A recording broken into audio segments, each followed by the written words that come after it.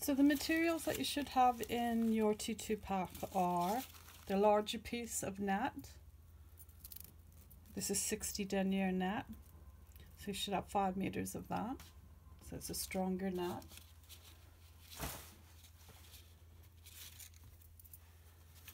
Then there's a 40 denier net, which just sort of goes in the middle layers.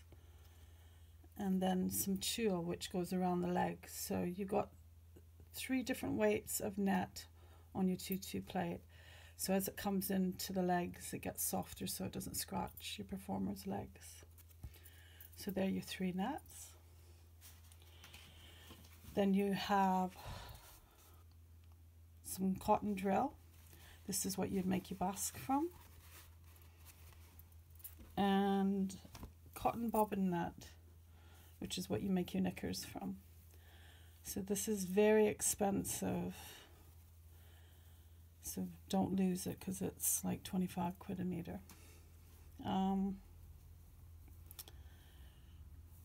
And you have 1 inch Petersham for your waistband. So these 3, the waistband, the cotton bobbin net, and the drill, they all need to be pre-washed. So if you wash them on a warm wash and just let them air dry and press them really well, especially the bobbin net, press that really well. You might need a little bit of elbow grease pressing it to re-stretch it back out. It'll shrink quite a lot, that one. And washing the waistband softens it so it's not so crispy and hard against your performer's waist. Then you'll also have some 1/2 inch bias binding for around your legs on your knickers. Some 1/4 inch elastic for your legs also. 1 inch elastic, this goes in your waistband. And a 1/4 inch India tape, this is for the hanging loops on your tutu. And some 5mm crin steel, so you got 1.8 meters of that. So that goes into the tutu plate once you've made it, and it supports it. And also you have some fastenings.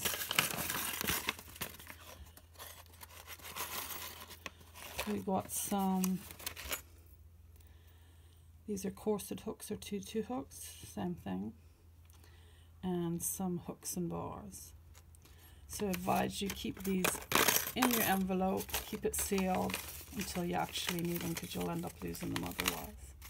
So that's what you should have in your pack.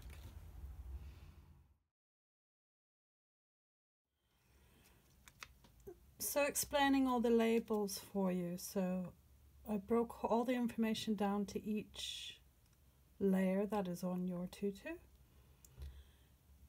And each one of these holds all the information for the layer. So 10, 9, 8, 7, 6, 5, 4, 3, 2, 1. And then this is the leg ruffle, and this is the channel that will be on the 7th layer. So if you look at the information on the labels, this one is layer 10. The length of it is 16 inches. And the widths, how many widths you want. So you're going to cut the width of your fabric. You want 2.5 widths. In this case, our net is 3 meters wide. So you will cut 2.5 of them. So you'll cut out 3 16-inch layers. 16-inch lengths. So 3 widths, and then you will discard half a width, and that will give you your amount that you need. And then it says for it, whether you're scalloping it or dagging it, you will use a pattern, and on the pattern it has large, medium and small. So for this one you're going to use the large pattern. And this layer is facing down on the tutu, and it's made of the 60 denier, which is the heavier of the net. and it's sewn onto the 11th line. Then if you go to the next one, layer 9, you can see it's a little bit shorter. It's 14.5 inches in length, and you want 225 width. So you're going to cut, you can cut 2 of them and then use your excess from the previous one for the 25, so you're not wasting any net. So I'll do a little demonstration and show you that. And your scallop, again, the size of the pattern for the edge is a large one, and this layer is also facing down. It's also in 60 denier, and it's sewn onto the 10th line. So you just keep going. So if you look, so all of these, cut them out and pin them with a safety pin to your layers once you've cut them out, so you know which is which, because it has all the information for you. If you look down on this little chart that I've done for you, it's telling you all the amounts that you have. So the row or the layer is 1 to 10, and you can see the length of each one, or depth, is, this is the one I've just showed you, 16 inches, and number 9 was 14.5, and how many widths you need of each one. So I've done all the maths for you, and I've also shown you what to use with your excess. So on layer 10 we had a half of a width extra, so that half width that is left can be used for the quarter of layer 9, so you're not wasting any. And same on 7 and 6, it tells you what to use the excess from previous ones for, so it keeps your wastage down. Yeah, so you cut all them out, pin them all to it, and that's all your information. Yeah. So you've got your net. I'm going to do this in a little miniature version because I don't have the room and the equipment to do it with the full size net. So let's pretend this is your net. So this is your net folded up. This is the length of your net, and this is the width. So you got your net, and you had your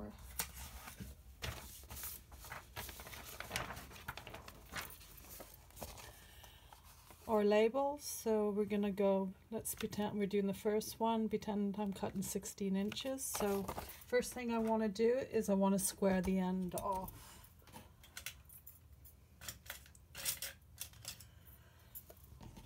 The end of my net off. So using a square, and I would make sure the end's all squared off first before I started. So using my rotary blade, I'll cut the first bits off,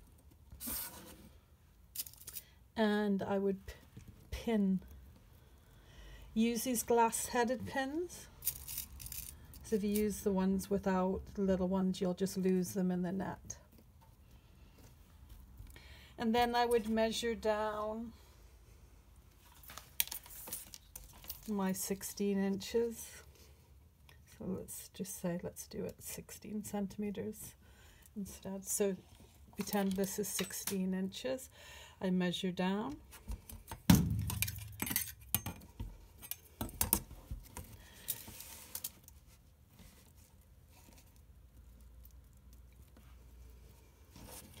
And again, squaring, to do it this way, squaring off.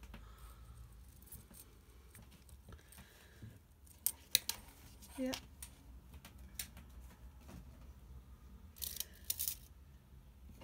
And again, using my rotary blade, cut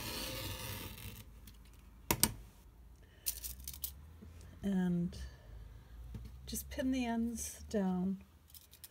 You can pin them before. It's easier on the bigger, when you got the bigger sizes, the proper size of net, if you pin it before you cut. So pin, so your net's not shifting on you. And then I would cut the next 16 and then the third one, because on your label it says cut 2.5 widths.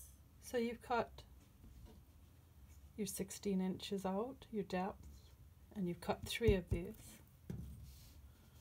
So your label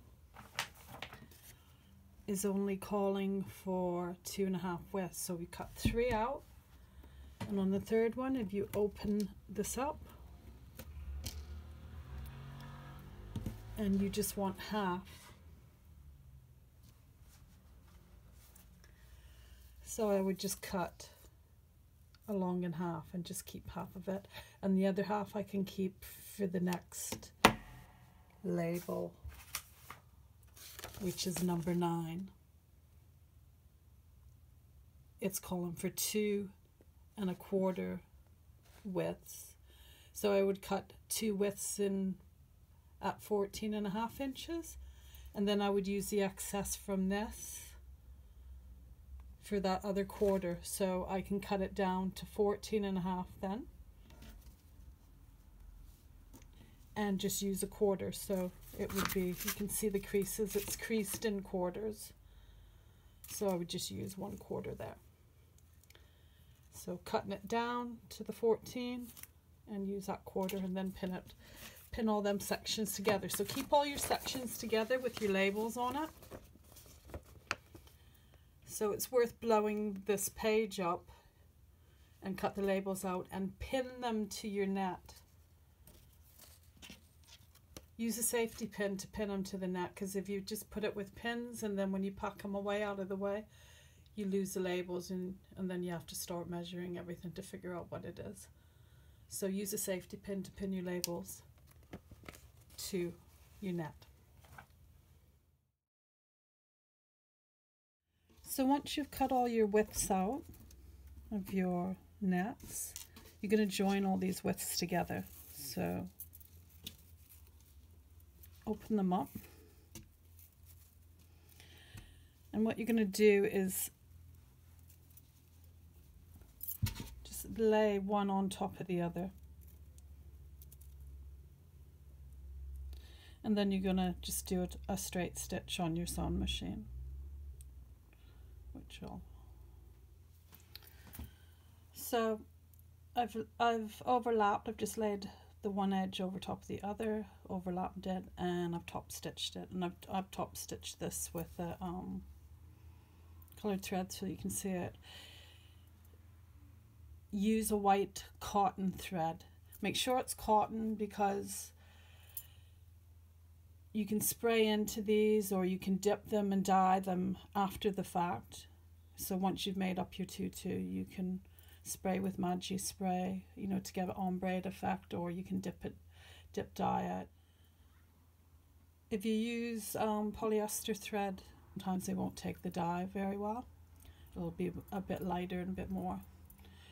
You won't get a true color, so use cotton thread.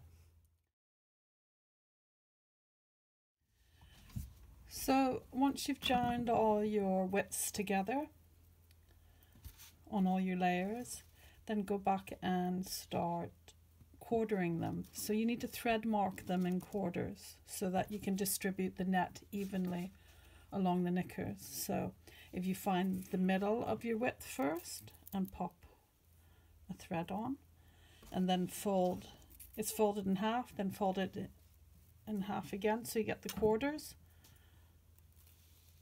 and do a thread mark, and on the other side. So how you do the thread mark, just use a big needle with some double thread in,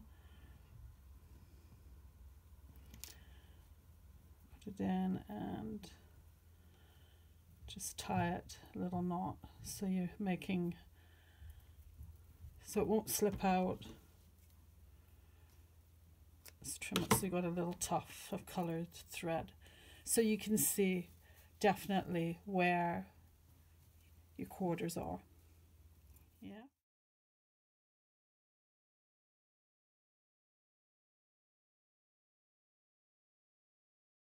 Yeah. So that's prepping it ready to gather it. On your, if you go back to your recipe, if you look at row 7, you put in a 1-inch channel, which is where your crin steel, the hoop, will be inserted. So you've cut out a 1-inch channel, and that needs to be sewn in the middle of layer 7.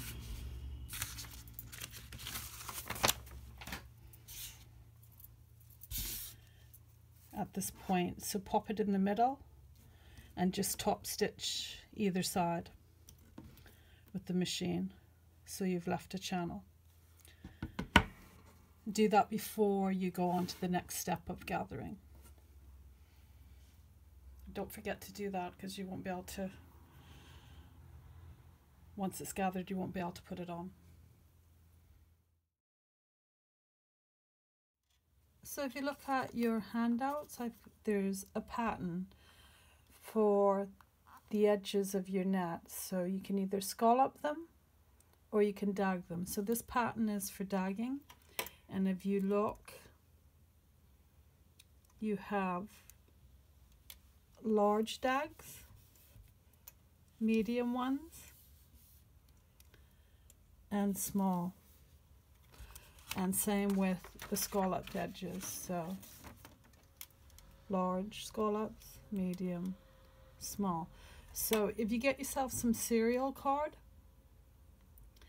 and paste these patterns to the card, so like you know, your Kellogg's box or corn or Rice Krispies is the perfect weight. So cut these out, the strips, glue it to it, let it dry, and then cut it out through the card. And then you can just go along the edges once you've cut all your lengths, your layers of net, and with a pencil draw the shape. So refer back to your labels, what size it says on your labels. It'll be either large, medium, or small. So you can do that, your choice which you would like to do, dags or scallops.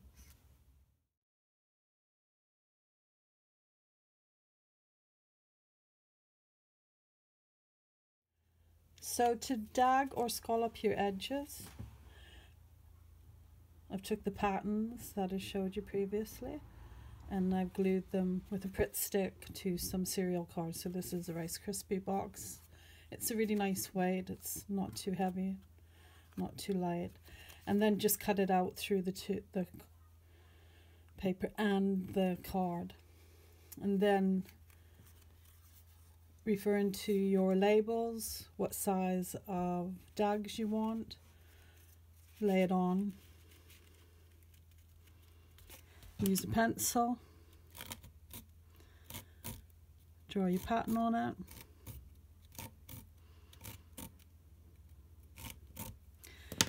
And then you can come along with your scissors.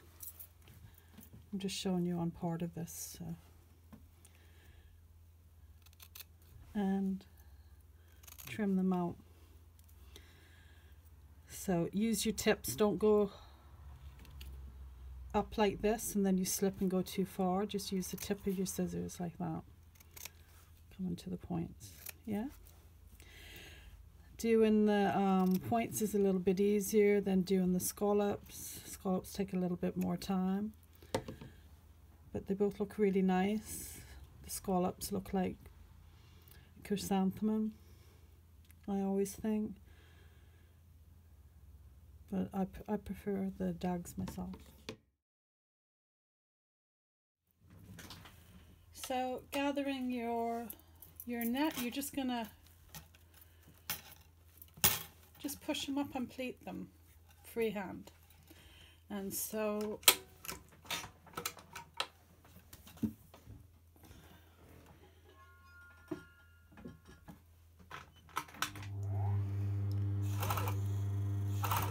you could use scissors and just push it under. stitch. I just like to use my hands.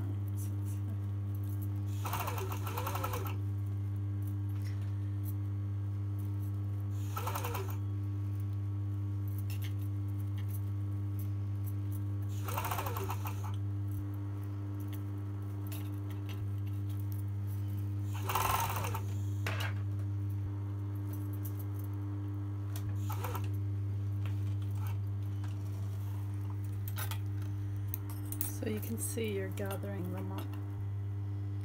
So where your little tufts are, your quarters, you need to make sure you on your knickers, if you measure that distance on your knickers, and just give yourself a little bit of ease. So if it's 3 inches, do it 3 and a bit. And then if it's too long, when you come to attach it to the knickers, you can just throw an extra little pleat in there to make it fit.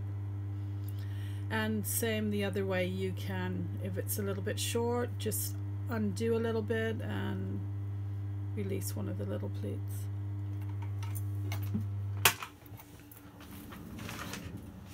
So you've gathered, so you can see where your first quarter is, the tuft there.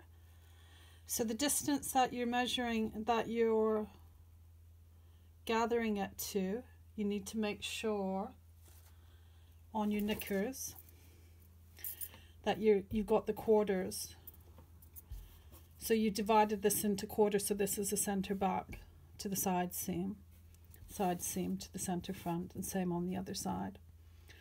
So where you've quartered your net, you need to fit them into them areas. So you'd need to measure that area. So say that's about 5-6 inches. You would make that first quarter the 5 or 6 inches plus a little bit, just give it some ease. And then if it's too long, you can just add another pleat to make it fit. And if it's too short, you can just, where you've got a few close together, just undo it a little bit and let it out to make it fit. Also, before you attach your frills to your knickers, if you trim this down so you got a nice even, so do it to about 1 to 0.07. So just go along and trim it so you got a nice clean line for when you add it onto your knickers, because you're going to be adding them on the lines, and you can see there's not that much room in between. So trim them all down. And there's lots of ways of gathering. That's just one method that's what we're going to use. You can gather them on threads, you could gather them on a cord. So you can do knife pleats or box pleats. There's lots of different ways. So once you've dagged them all, you've scalloped them, you pleated them up, you trimmed them down, then you can roll them up like that and make them into bundles with your labels on them and put them in your bag till you're ready to use them. These ones have been scalloped. These ones have been done with a different pleat as well. This is a 2-way pleat. This one's a 3-way pleat. But these are more advanced ways of pleating. For your first attempt at a tutu plait, we're just doing it simple by just push pleating underneath freehand. So next session will be making the knickers and attaching the frills to the knickers. Yeah.